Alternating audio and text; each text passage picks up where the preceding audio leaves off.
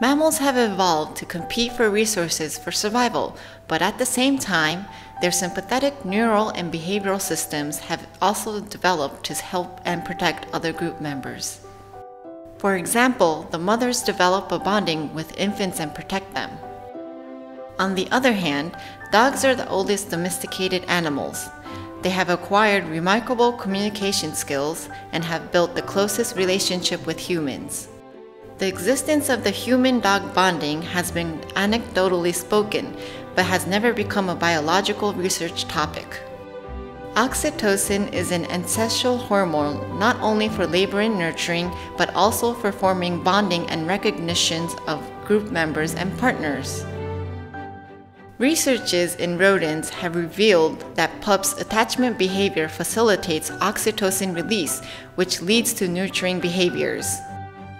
Further on, the mother's nurturing behavior facilitates the pup's oxytocin secretion, which enhances the pup's attachment behavior.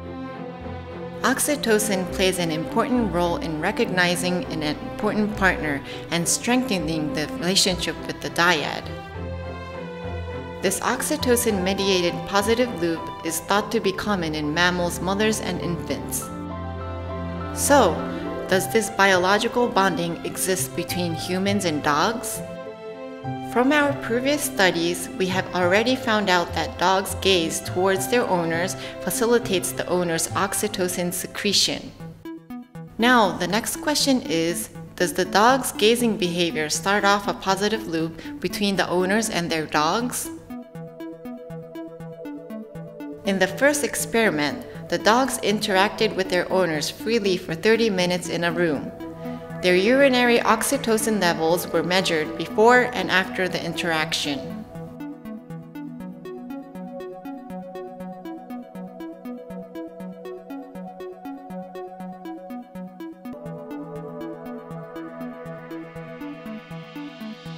Interestingly, both the dogs that gazed at their owners longer and their owners' urinary oxytocin levels significantly increased after the 30-minute interaction.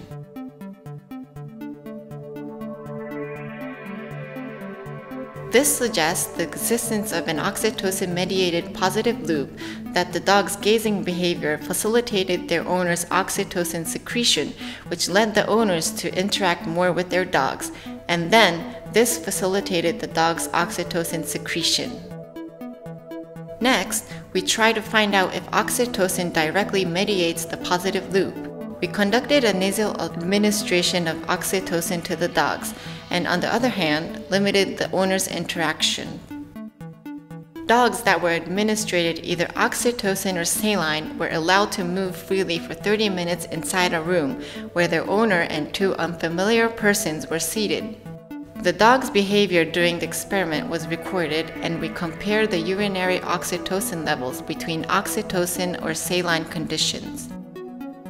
From the results, when administered oxytocin, female dogs' gazing behavior significantly increased. Furthermore, the urinary oxytocin levels of the owners of the female dogs that were administered oxytocin increased, even though they were not administered oxytocin.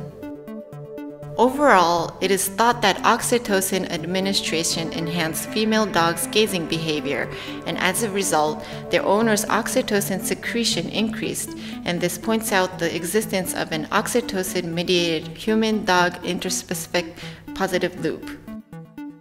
Now, why did oxytocin only influence female dogs and their owners? It is known that there is a sex difference in the function of oxytocin, and it also affects awareness and aggression towards intruders. In our experiment, unfamiliar persons were also present in the experimental room. Maybe the presence of these strangers balanced out the gazing behavior towards their owner in male dogs, and the effect of oxytocin couldn't be seen in both male dogs and their owners. Now, on to the final question. Can this oxytocin-mediated positive loop only be seen with dogs? Previous studies revealed wolves, the closest respective relative to dogs, do not show human-like communication skills as dogs do. Here, we conducted the same experiment with wolves and their owners. The wolves that participated have lived with their owners from their early life and can deeply interact with their owners.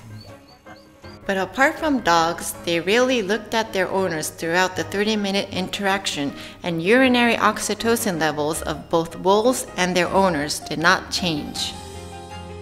From these results, an oxytocin-mediated positive loop could not be seen in wolves and their owners, and this suggests that dogs gained this interspecific positive loop during evolution. It can be said that dogs successfully cohabitate with humans because they have been successful in adapting the bonding mechanism to relations with humans. Needless to say, dogs originally have this mechanism with the same species. On the other hand, humans also went through some sort of evolution that allowed them to bond with other species, that is dogs, to evaluate if oxytocin-mediated positive loop with other species is a mechanism that co-evolved both in dogs and humans. We must wait for results from researches in humans.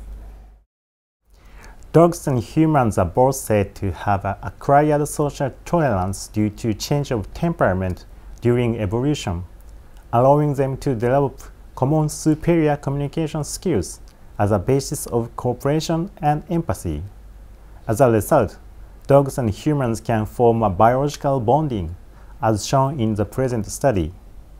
The results of this research also indicates that dogs and humans both obtain a mechanism for understanding each other, and is suggestive of existence of empathy between dogs and humans, and is important in considering how human society has been developed.